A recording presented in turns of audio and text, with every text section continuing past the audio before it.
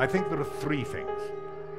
Attitudes, we have to concentrate on attitudes, on knowledge, and on skills.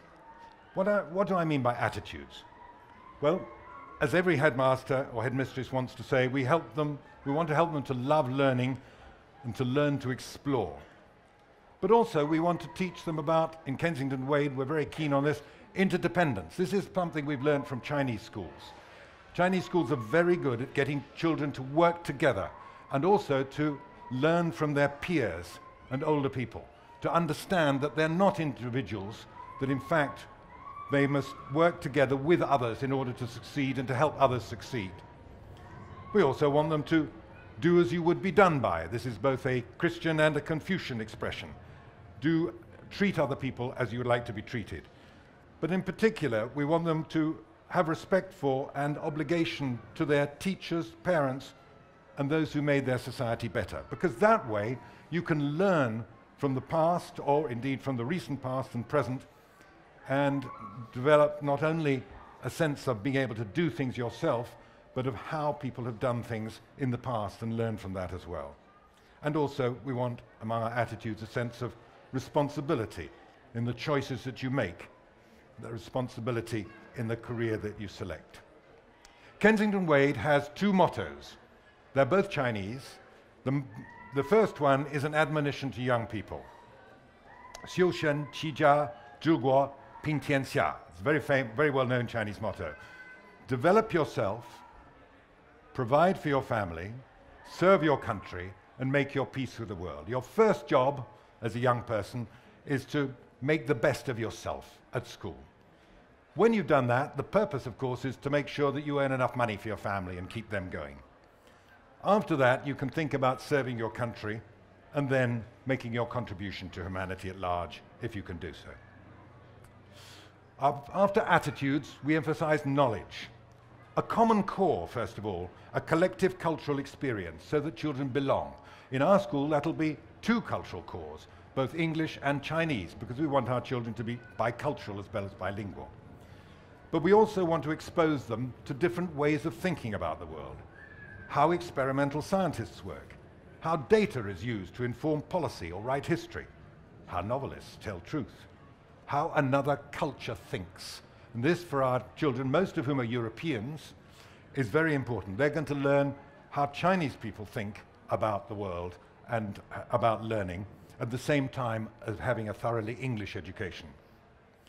And also how people thought in the past, in other words, history. This is the kind of knowledge that we think is essential to young children. Finally, skills. Attitude, knowledge, skills. What are the skills? Most important, how to learn. That includes IT, of course. How to acquire knowledge on your own. How to read to understand. How to find data to prove or disprove hypotheses. And how to get very young children thinking clearly and working out how to find information. Secondly, writing, because writing makes you think. If you write something down, if you write the old-fashioned essay, this is why for so many of us suffered for so long at university writing essays, because it's supposed, if it's done well, to help you think things through and work out what you know and what you don't know, and what you can provide evidence for and what you can't. But also speaking. That sounds obvious. But I remember being tremendously impressed when I first went to a Chinese primary school and saw children getting up and talking about their experience of the holidays or what they did last weekend or the little book that they'd read. Articulate communication. Of course, it was very basic, but little by little, children can improve, can understand how to speak logically, and indeed how to use the skills of rhetoric in a way that they will understand even if they don't know the meaning of the word rhetoric. And finally, conversation. Conversation is an art, conversation is a skill.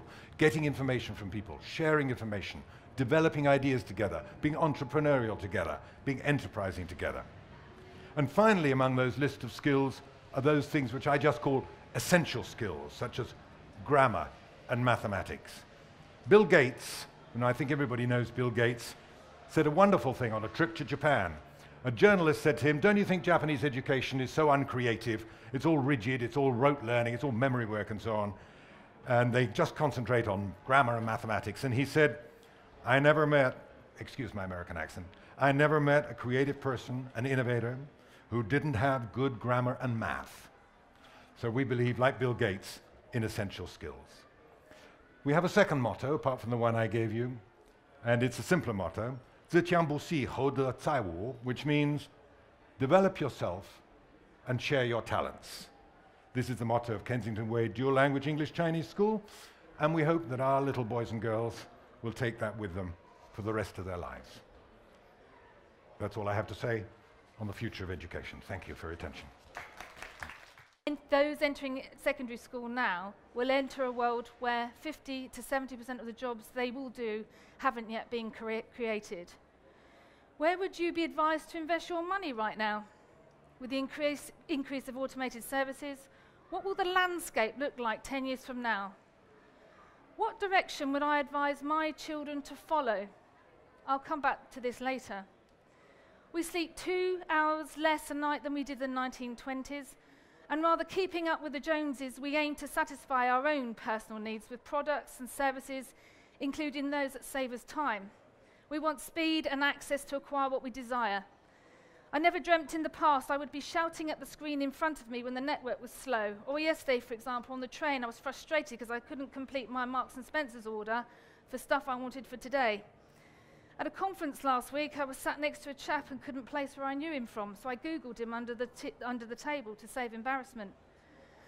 The speed and efficiency we work at and the access to information we have opens so many opportunities to many of us.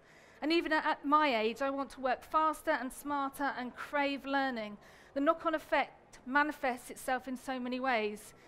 How we are developing as human beings and coping with the increasing mental health issues that children are facing today. Opportunities are limitless now. Classrooms are increasingly becoming places to nurture and shape ideas and knowledge that children bring to class, not what they've learnt in class. Learning flipped a long while ago. But as schools, have we embraced it? And do our inspection regimes reflect that in their reports? If you change the sump nut on your 1990s Citroen, you can find out how to do it by looking on YouTube. These are probably not too reliable statistics, but not too far off. 65,000 videos are uploaded a day, and there are in excess of 100,000 courses available online. My daughter, who's studying at London University, announced on Friday night that she was able to access other courses on her learning platform. And with £9,000 a year, I'm really glad about that, and I might be looking at them myself tomorrow. When you realise how you learn, you don't feel such a dummy, and confidence grows. But we are now all producers, not consumers. That's what we have now, the ability we have to blog, for models to become models, not because of what they've been through, but how many followers they have. We are not all the same, and that's what we recognise at LVS. It's about the individual learning differently and at different times. The quality of GCSE and A-level revision sites with learning modules is outstanding and allows children to work at their own pace, at their own level, and the opportunities for differentiation are amazing, much more productive than a traditional learning environment. The confines of a traditional classroom is not the way ahead, in my opinion. And that's very strange coming from the head of a very large independent school. I'm not selling myself out of a job, and I want the school to remain open, but we now need to look at how we can work as educators. We need to foster curiosity, self-esteem, build resilience and confidence in our young people and educate them to be safe. Do we encourage enough innovation and entrepreneurship with our children? Do we risk take as much as we need to give them the skills to go outside and make a difference? If you asked me 2 years ago my thoughts about apprenticeships, I would have been quite negative, but the landscape again is changing rapidly. At school, we have a party of working parents in industry who look at challenges of the future and help initiate programs in school. And in October, we held an event where speakers such as Richard Woods, apprenticeship finalist 2015, and HR leaders from across industries, including Coca-Cola, came to our school to talk about apprenticeships. They're changing. One, because the government has a levy, and working on the ground floor, learning at the same time and not having the student debt of university is attractive. How many of us are brave enough to take that route? I'm still slightly sat on the fence. So what do I say to my children? My oldest two children are 21 and 19. We encouraged them into degree subjects where they would learn a trade.